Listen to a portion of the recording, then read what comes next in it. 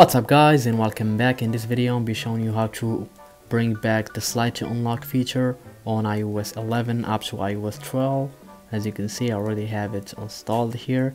You can see slide to unlock text.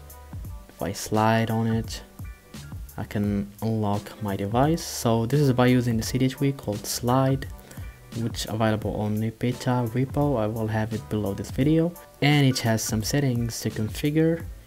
Here in the settings app slide, you can see an option to enable or disable the tweak.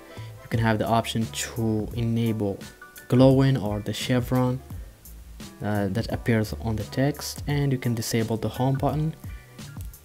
When you try to unlock your device, you can just only use the slide feature, and you can disable the swipe up if you have an iPhone 10 and above. Here you can customize the text. I'm gonna just customize it so you can see. File lock and unlock, you can see the text has just been changed.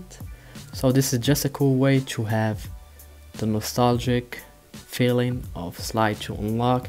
I will have the repo again on the description below. Thank you guys for watching this video. If you enjoyed it, make sure to smash that like button and subscribe if you haven't for new content.